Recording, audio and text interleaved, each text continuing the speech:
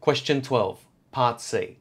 A gym has 9 pieces of equipment, 5 treadmills and 4 rowing machines.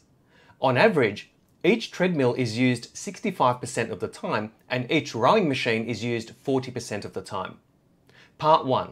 Find an expression for the probability that, at a particular time, exactly 3 of the 5 treadmills are in use.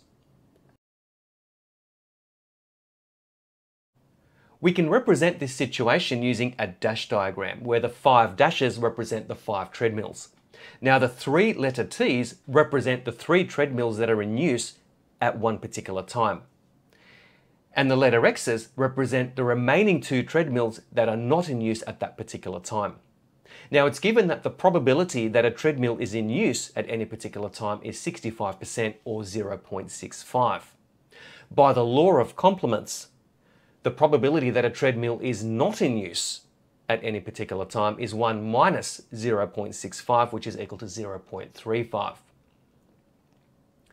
So the probability that 3 out of 5 treadmills are in use at any particular time is given by 0.65 to the power of 3, which comes from these 3 treadmills here, multiplied by 0.35 to the power of 2, which comes from these 2 treadmills here. And since we don't know which particular 3 treadmills are in use, we need to multiply by the number of ways that these 5 treadmills may be arranged among themselves, taking into account the repetition of the letter T's and the letter X's. And that's 5 choose 3. We can also represent this using factorial notation.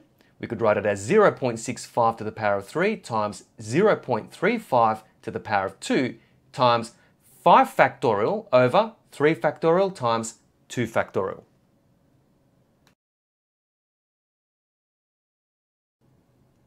Part 2. Find an expression for the probability that, at a particular time, exactly 3 of the 5 treadmills are in use and no rowing machines are in use.